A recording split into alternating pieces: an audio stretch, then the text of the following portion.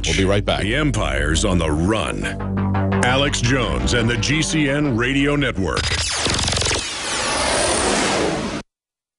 Alex Jones here to tell you about how you can help spread liberty worldwide while also enjoying what I have found to be the best tasting 100% organic coffee on the planet. For more than a decade, my favorite coffee has come from the high mountains of southern Mexico, where the Chiapas farmers grow their unique shade-grown Arabica beans. We have now managed to secure these sought-after beans in a highly customized blend. Discover and try a bag of the Patriot Blend 100% organic coffee at InfoWarsLife.com. This coffee gives you a long, smooth pick-me-up for hours without the headaches and heartburn that so many other coffees give me personally. Hands down, this is my favorite coffee, and it's taken us years to secure connections directly to the Chiapas Mexican farmers. Drop by the site today, order a bag or two, and I don't think you're going to be disappointed. Available in original or with our Immune Support Infusion Blend. You will be supporting a free press, all the while enjoying a truly great-tasting cup of my favorite coffee. Available at InfoWarsLife.com.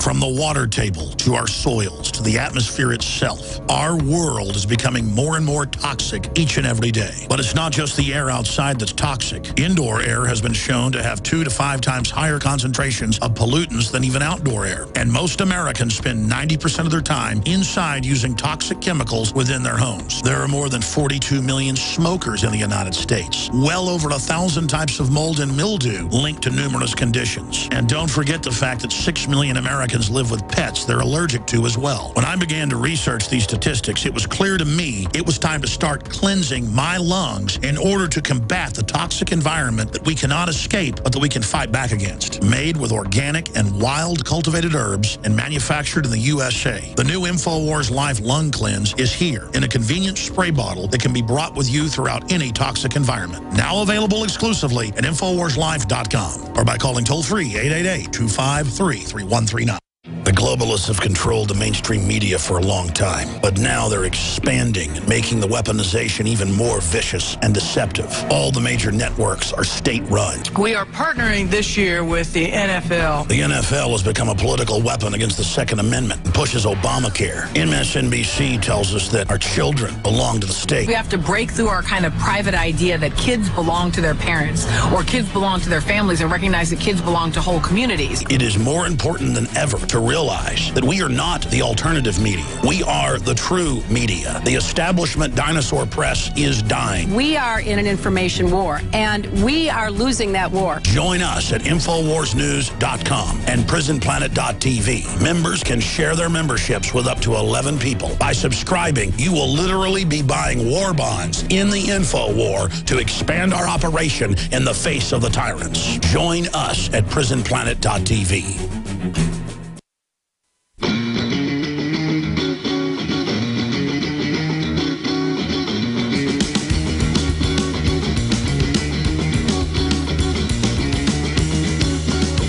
We now take you live to the Central Texas Command Center and the heart of the resistance. Welcome back to the Alex Jones Show. I'm David Knight, and I have Paul Joseph Watson from London on the phone, one of our staff writers here. And Paul wrote several key stories the last couple of days about what's going on in the press. Now, we've had this story that he wrote yesterday, Harry Reid calling Cliven Bundy supporters domestic terrorists. And then the story that broke this morning that he wrote, White House counterterrorism chief says that confrontational children could be terrorists. So parents, watch out for them. This is, as Alex just said in his report, this is social engineering for the police state. Paul, welcome. Hi, David. This is pretty amazing. They're really stepping this rhetoric up. And, you know, these were peaceful people protesting the police state.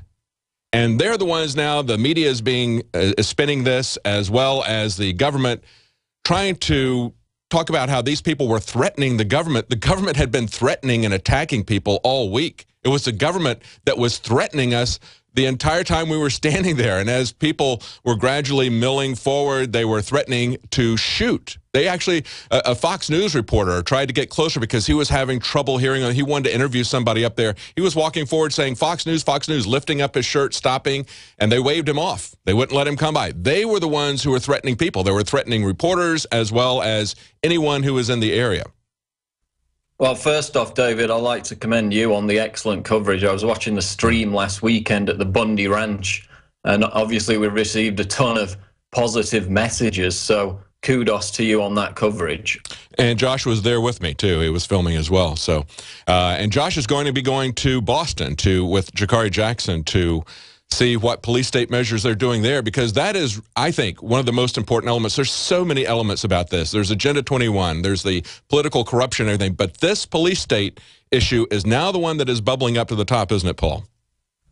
Exactly, and the article today, which ties into all this, is White House counter-terror chief says confrontational children could be terrorists, and this is Lisa Monaco, who is Obama's chief Homeland Security and counter-terror advisor. She came out in a speech on Tuesday night and followed it up in subsequent press appearances and said, quote, "What kinds of behaviors are we talking about? For the most part, they're not related directly to plotting attacks. They're more subtle. For instance, parents might see sudden personality changes in their children at home becoming confrontational."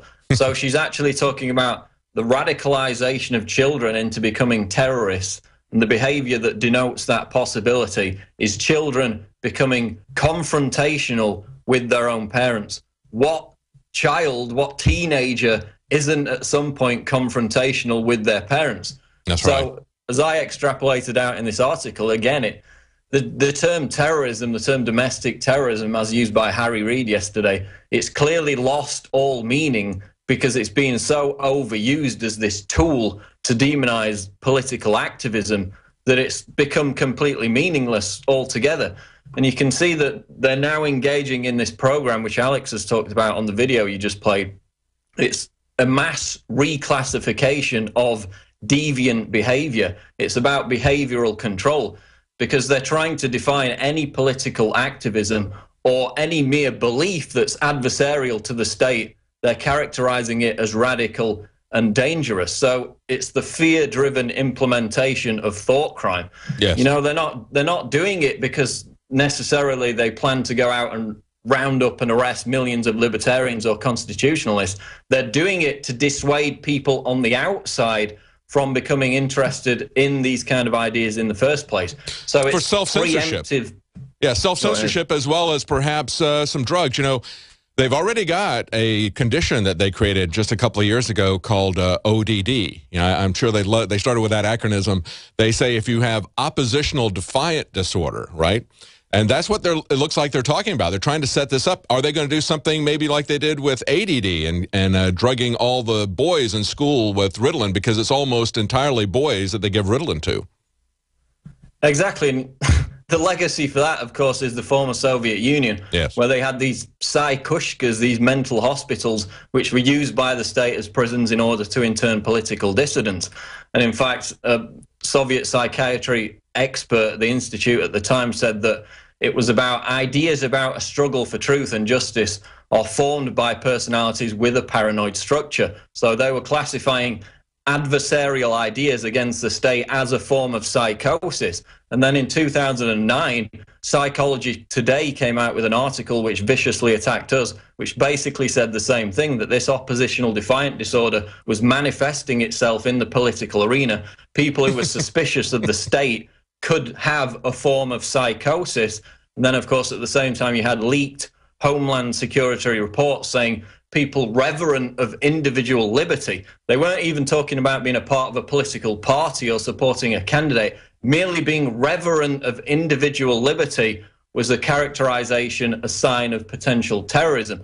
So it shifted from the psychiatric arena, declaring people who have anti-statist ideas as being potentially mentally ill, and now they've shifted it into the political battlefield, saying, you know, we're all right-wing extremist radicals who want violence. So much for the idea of the loyal opposition, right? Just give those people the blue pill and tell them to shut up, or we'll commit them to an institution. It's absolutely chilling, and its legacy is in the most draconian totalitarian states throughout history. Yes. But now, of course, as you said, the whole push is about Bundy supporters being violent. And yet the only violence during that whole standoff over the course of the past couple of weeks was carried out by the BLM feds when they tasered Bundy family members, when they assaulted pregnant women and cancer victims during that early standoff before the main one. And as he said, the people escalating the violent rhetoric, as Harry Reid did yesterday, were again the BLM agents. I mean, you were there on the front lines. You heard them saying, threatening that they would shoot people. Yes. So they're the ones engaging in violence. They're the ones engaging in violent rhetoric, and yet the mass media lays all that on Bundy supporters when they were they played the key role in keeping that standoff peaceful. The mass of people there were, I don't know how long it was.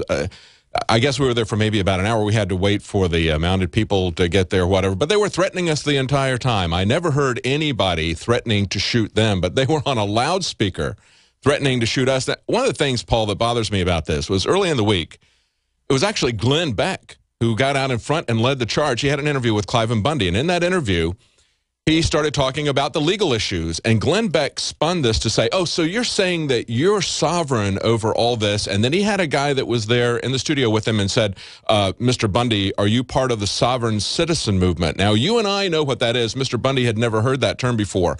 I know that the FBI has listed as one of their top groups, people that they identify, that they label as sovereign citizens. They label them as domestic terrorists, and they have pushed this narrative. They've pushed this label out to law enforcement so that if they label somebody as a sovereign citizen, law enforcement officers now believe that their lives are in immediate danger from someone that has that label.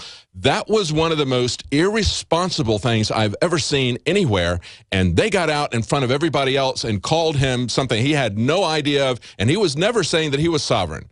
He was saying that the county, that the state was sovereign. And as a matter of fact, we have Representative Stockman from Texas said that today, pointed out that the federal law says that if they're going to use force to enforce some kind of a federal judgment or anything else, they need to contract with local law enforcement. That's the federal law. They were the ones who were breaking the law. They were the ones who sent in an army of people from all over the country. They were the ones who were pointing snipers at everybody. That's what Harry Reid said. He said there were hundreds and hundreds of people from around the country that came there. Yeah, federal agents. They also had sniper rifles. Federal agents. They had weapons, automatic weapons. Federal agents. They had children lined up. That wasn't the federal agents. That wasn't us either. That was somebody who was not even there talking about what he thought was going to be done or what he thought would be a good idea. Nobody talked about that, and as we showed, that did not happen.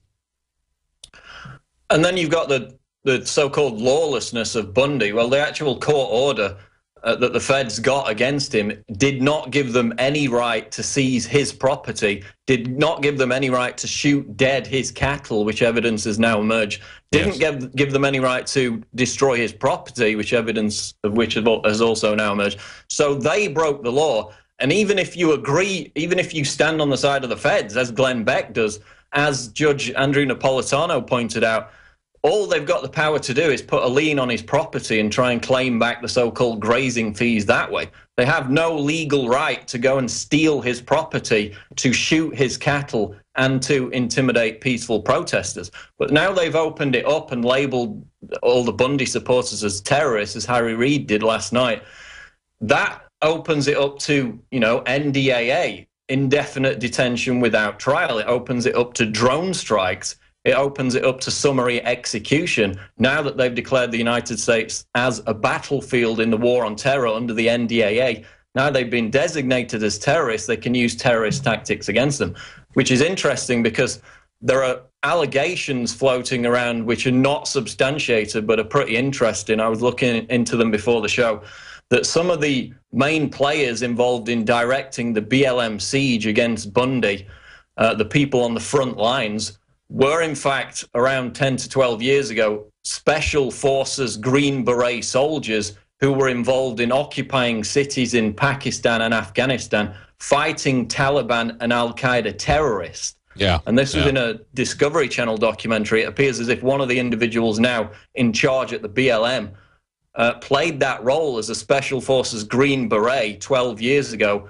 He fought terrorists, and now he's on the front line of this siege against Americans who are now being designated by terrorists, not only by Harry Reid. Remember, in that video that came out last night, he said, I've spoken to Eric Holder, I've spoken to the Justice Department, they agree. So it's not just Harry Reid, it's Washington, D.C. that now sees Bundy supporters as terrorists